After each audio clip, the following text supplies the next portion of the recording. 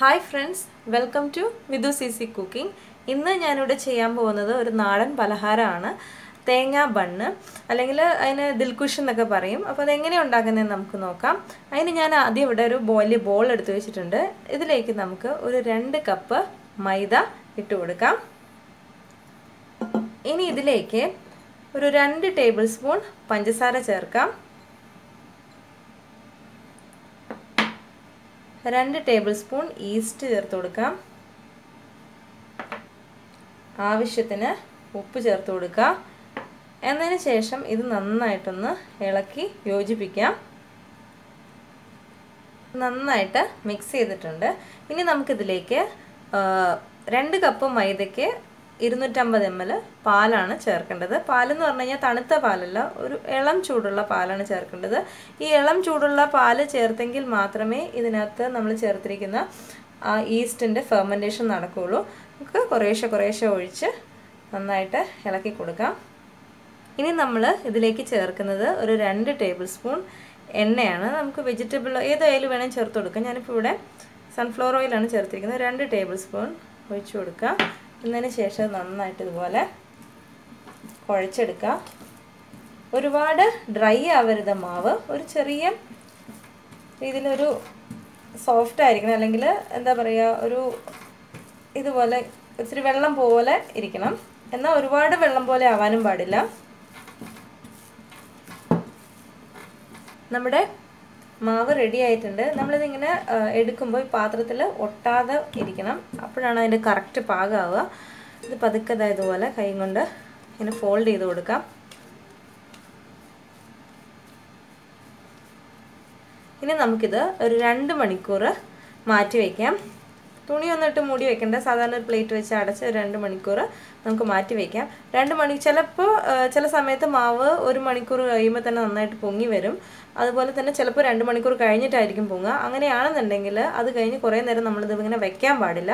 വെച്ച് കഴിഞ്ഞാൽ അത് ആ മാവ് അവിടെ അങ്ങനെ ഇരുന്ന് പോകും. അപ്പോൾ പിന്നെ നമ്മളത് ഉണ്ടാക്കി കഴിഞ്ഞാൽ ഭയങ്കര ഹാർഡായിരിക്കും. ഇതാകുമ്പോൾ നല്ല സോഫ്റ്റ് ആയിരിക്കും 2 മണിക്കൂർ കഴിഞ്ഞ് നമ്മളിത് ഉണ്ടാക്കി കഴിഞ്ഞാൽ. അപ്പോൾ നമുക്കിത് 2 മണിക്കൂർ മാറ്റി വയ്ക്കാം. ഇനി നമുക്ക് തേങ്ങാ ബണ്ണിന് വേണ്ട ഫില്ലിങ് റെഡിയാക്കാം. അതിന് ഞാനിവിടെ ഒരു അരമുറി തേങ്ങ അല്ലെങ്കിൽ ഒരു 1/2 കപ്പ് തേങ്ങ ഞാൻ എടുത്തു വെച്ചിട്ടുണ്ട്. ഇത് ഒരു പാത്രത്തിലേക്ക് ഇട്ട് കൊടുക്കാം. നമുക്ക് ഇഷ്ടാനുസരണം അത് തേങ്ങയുടെ അളവ് കൂട്ടുകയോ കുറയ്ക്കുകയോ ഒക്കെ ചെയ്യാം. നമുക്ക് ഇനിയുള്ള കാര്യങ്ങൾ എന്താണെന്ന് വെച്ച് കഴിഞ്ഞാൽ, ഇനി ഇതിലേക്ക് ഒരു 4 ടേബിൾ സ്പൂൺ പഞ്ചസാര ഇട്ട് കൊടുക്കാം. കുറച്ച് കശുവണ്ടി, അതുപോലെ കുറച്ച് ചെറി, കുറച്ച് ടൂട്ടി ഫ്രൂട്ടി.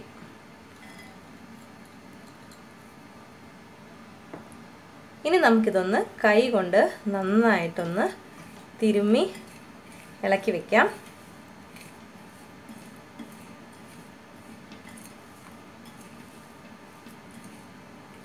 നമുക്ക് വേണമെങ്കിൽ ഇതിലേക്ക് ഏലക്കാപ്പൊടി കൂടി ചേർത്ത് കൊടുക്കാം. ഞാൻ പക്ഷെ ചേർക്കുന്നില്ല. അതിൻ്റെ മണം ഇഷ്ടമാണെന്നുണ്ടെങ്കിൽ അതും കൂടി നമുക്കിതിൻ്റെ കൂടെ ചേർത്ത് കൊടുക്കാം.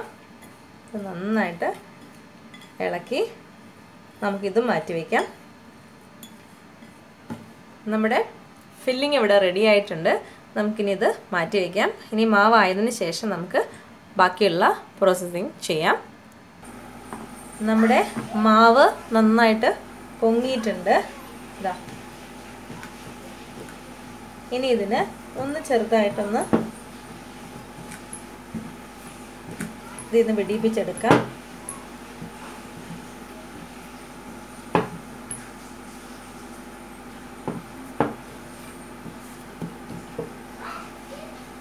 ഇത് കയ്യിലിങ്ങനെ ഒട്ടാത്ത പോലെ വേണം വരാനായിട്ട്.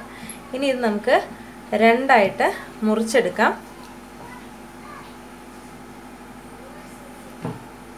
ഒരെണ്ണം ഒരല്പം വലുതും ഒരെണ്ണം ഒരല്പം ചെറുതായിട്ടും.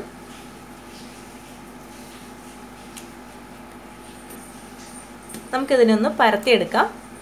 നമുക്ക് മാവ് പരത്താനായിട്ട് ആദ്യം കുറച്ച് മൈദപ്പൊടി ഇതിവിടെ ഇതുപോലെ വെതറിയിടുക. എന്നതിന് ശേഷം ഈ നമ്മൾ മുറിച്ച് വെച്ചിരിക്കുന്ന ഒരു മാവിന്ന് ഒരെണ്ണം എടുത്ത് പതിയെ കൈ കൊണ്ട് ഇതുപോലെ പരത്തിയെടുക്കാം. കൈകൊണ്ട് പരത്താൻ പറ്റില്ല എന്നുണ്ടെങ്കിൽ നമുക്ക് ചപ്പാത്തിയുടെ കോലും കൊണ്ട് വേണമെങ്കിലും പരത്തിയെടുക്കാം. പക്ഷെ കൈ കൊണ്ടായിരിക്കും കുറച്ചുകൂടി നല്ലത്. ഇത് നന്നായിട്ട് പരത്തിയെടുത്തിട്ടുണ്ട്. ഞാനിവിടെ ഇതുപോലൊരു കേക്ക് ടിന്നാണ് എടുത്തിരിക്കുന്നത്. അതിലേക്ക് ഇതുപോലൊരു ബട്ടർ പേപ്പർ ചെറുതായിട്ട് മുറിച്ച് വെച്ചിട്ടുണ്ട്. ഇനി നമുക്കിതിലേക്ക് നമ്മുടെ ഈ മാവിനെ, പരത്തിയ മാവിനെ നമുക്കിതിൽ വെച്ച് കൊടുക്കാം. എന്നതിന് ശേഷം ഒന്നും കൂടി ഒന്ന് പരത്തി കൊടുക്കാം.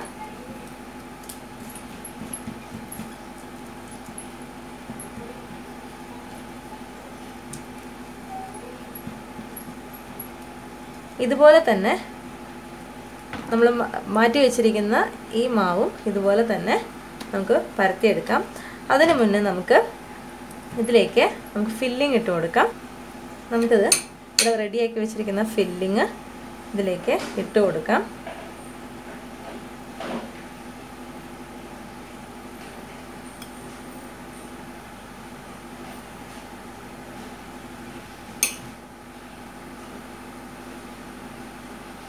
ഒത്തിരി സൈഡിലേക്കായിട്ട് ഇടാൻ പാടില്ല. കാരണം നമ്മൾ മുകളിലും മാവ് വെച്ച് നമ്മളിത് പ്രസ് ചെയ്ത് വെക്കുമ്പോൾ അവിടെ സ്പേസ് വേണം. അതുകൊണ്ട് ഒത്തിരി സൈഡിലേക്കായിട്ട് ഇടാൻ പാടില്ല. ഇതുപോലെ മുഴുവൻ ഫില്ലിങ്ങും ഇതിനകത്ത് ഇട്ടിട്ടുണ്ട്. ഇനി നമുക്ക് ബാക്കിയുള്ള മാവ് ഇതുപോലെ പരത്തിയെടുക്കാം. വീണ്ടും ഇതുപോലെ എടുക്കുക, പതുക്കെ എടുക്കുക.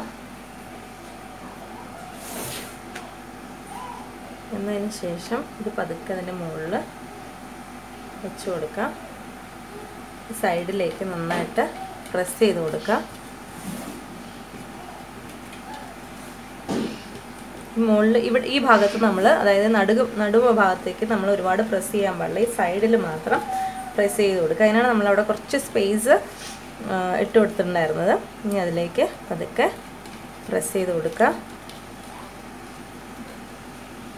ഒരു മുട്ട ഇതുപോലെ നന്നായിട്ട് ബീറ്റ് ചെയ്തെടുക്കാം.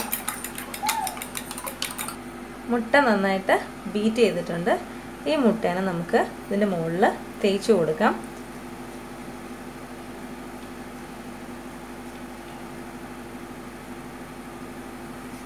ഒരു മുട്ട മുഴുവനായിട്ട് വേണ്ടി വരില്ല. ജസ്റ്റ് ഇതിൻ്റെ മുകളിൽ, എന്നാലും നമ്മളത് ബേക്ക് ചെയ്ത് വരുമ്പോഴേക്കും നല്ല ഗോൾഡൻ കളറായിട്ടിരിക്കും. ഇനി നമുക്കിത് ഒരു 10 മിനിറ്റ് മാറ്റി വയ്ക്കാം. എന്നതിന് ശേഷം നമുക്കിത് ഓവൻ അല്ലാതെ വിത്തൗട്ട് ഓവനിൽ നമുക്കിത് എങ്ങനെ ബേക്ക് ചെയ്തെടുക്കാമെന്ന് നോക്കാം. ഇനി നമുക്കിത് ബേക്ക് ചെയ്തെടുക്കാം. അതിന് വേണ്ടിയിട്ട് ഒരു പാത്രത്തിൽ കുറച്ച് ഉപ്പൊക്കെ വിതറി അതുപോലെ ഒരു വയർ മെഷീൻ വെച്ച് ഞാനൊരു 10 മിനിറ്റ് ഈ പാത്രം നന്നായിട്ട് അടച്ചു വെച്ച് ചൂടാവാൻ വെച്ചിരുന്നു.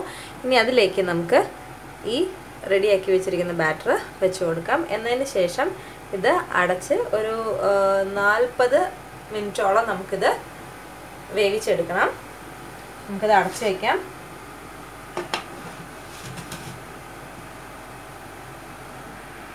തേങ്ങ ബണ്ണ് ഇവിടെ റെഡിയാണ്. ഇതൊന്നിൻ്റെ മുകളിലൊക്കെ ഇതാ വിണ്ട് വന്നിട്ടുണ്ട്. കണ്ടോ സൗണ്ട്? ആ സൗണ്ട് നോക്കിയാണ് നമ്മളത് വെന്തോന്നറിയണത്. നന്നായിട്ടായിട്ടുണ്ട്. നമുക്കിതൊന്ന് തണുക്കാൻ വെക്കാം. സ്റ്റവ് ഓഫ് ചെയ്യാം. ഇത് ലോ ഫ്ലെയിമിലാണ് ചെയ്യേണ്ടത്. തീ കൂട്ടി വെച്ച് കഴിഞ്ഞാൽ അത് മൊത്തം കരിഞ്ഞു പോവും. അത് ലോ ഫ്ലെയിമിൽ വേണം ചെയ്യാനായിട്ട്. നമുക്കിതൊന്ന് തണുക്കാനായിട്ട് വെക്കാം. തണുത്തതിന് ശേഷം വേണം നമുക്കിതൊന്ന് കട്ട് ചെയ്തെടുക്കാനായിട്ട്. തേങ്ങാ ബണ്ണ് ഇവിടെ റെഡി ആയിട്ടുണ്ട്. നമുക്കൊന്ന് മുറിച്ച് നോക്കാം. നല്ലപോലെ തണുത്തിട്ടുണ്ട്.